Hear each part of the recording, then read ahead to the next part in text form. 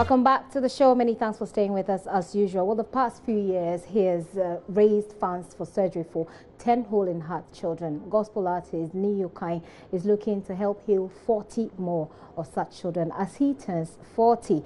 Today, he's held a press conference here in Accra to launch the Yesuhe album. Let's focus more on hole-in-hearts, which is, of course, a big deal. Niyo Kai is in the studio with me. Niyo, welcome. Hi, it's a pleasure. It's good to see you. I understand while I was away that you've been here, or you've been here on pause several times. What have you been doing? Well, saving hearts. Saving hearts? Yeah. Okay, so let's talk about the next 40 hearts that you're looking to save. First of all, give us a wrap of the first 10.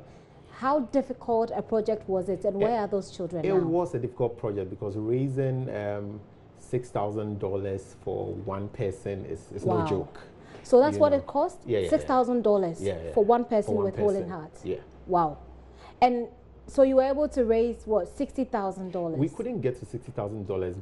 God gave us a way out. We got to Confanoche, and then it happened that some missionaries were coming from the US, were coming to volunteer their time to do the surgeries. So now we got more people involved, so we could pay. So we didn't have to now pay all the $6,000. But we started off at cardio where we paid for 3.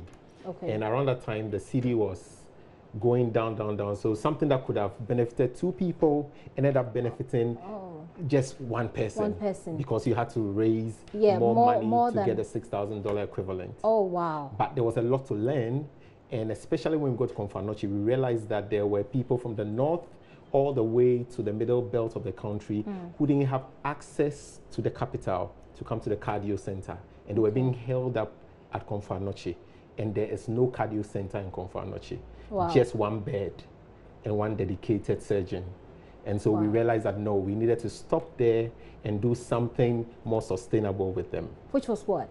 Which is move it from 10 to 40 hearts and then move onto an advocacy campaign to push some knobs and get people to consider a second cardio center in Confanoche. Well, speaking of Confanoche, I mean, it's a place that we've been doing a lot of stories on. Recently, Seth Kwame Boateng has been there, which has culminated in the Save a Child, Save a Mother project, which is by the Rebecca Ekufado Foundation. So it does appear that Confanoche Teaching Hospital needs a lot of support. Yeah, because it happens to be the second largest hospital and yet it's serving a larger constituency and people from very deprived areas. So you can see a lot of mothers and babies just sitting on the corridors because they've traveled a long distance and they don't even have anywhere to lodge, so to speak, until they get attention. So we realized that the problem was, I mean, a lot bigger than the 10 hearts we were doing. That you were doing. So now you're looking at helping to heal 40 more children.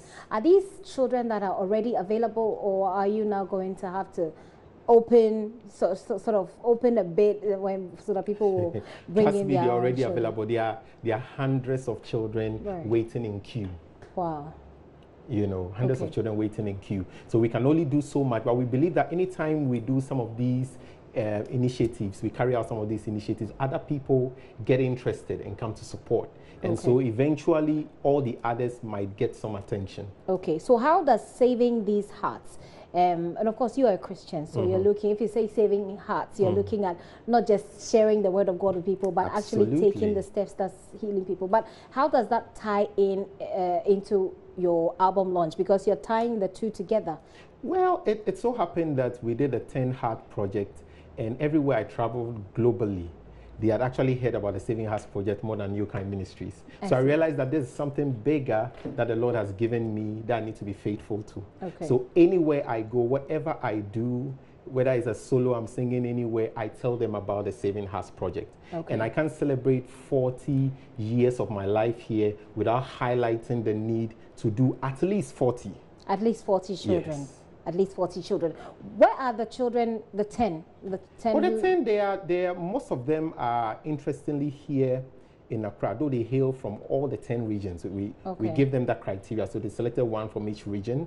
They are all hail and hearty, and on the 24th of September, a lot of them are coming for the concert as a testimonial of what God has done. With those 10. Okay, so finally, tell us a bit about this, the 24th. What's happening on the 24th? Well, my birthday is coming, 19th of September, but on the 24th, which is the Sunday, all my colleague artists, Joe Metal, Koda, Kwesi Oteng, Eugene Zuta, Ankla, to name it. They are all joining me to say thank you to God for 40 years of my life, and a sixth album called Yesuhi, which means Jesus is good. Certainly, that's why you've got 10 children saved, you know, from a disease that a condition that actually could have killed them. So this is happening on the 24th, and the 24th at 4 p.m. at the Lighthouse Chapel in Sakumono. It's just opposite the Regional Maritime University. You got to be there. Okay. All right. Well, you have to be there because this is tied in. It's tied into saving hearts. It's tied into saving children who are living with the hole in hearts condition. It's certainly something that you want to be associated with. Me, thank you very much for passing through the studio. It's always a pleasure.